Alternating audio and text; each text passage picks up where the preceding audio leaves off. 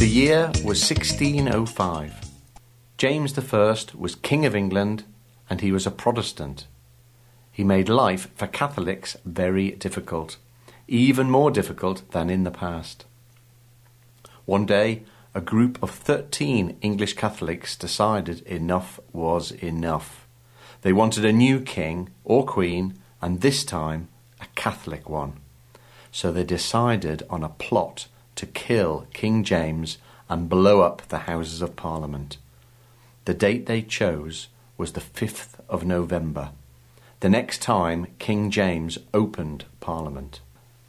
The men bought a house next door to the Parliament building. This house had a cellar that went under the Parliament building. They decided to fill the cellar with enough gunpowder for a huge explosion to blow up the building and the king. One man was given the job of lighting the gunpowder. His name was Guy Fawkes.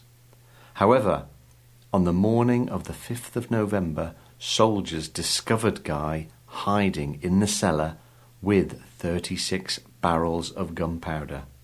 He was arrested, tortured, and killed. All 13 men were found and killed. The gunpowder plot was a failure.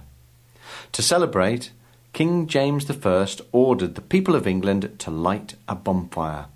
And now, every year on the 5th of November, bonfires are built to remember the gunpowder plot. Right on top of the bonfire is the Guy, a model of Guy Fawkes.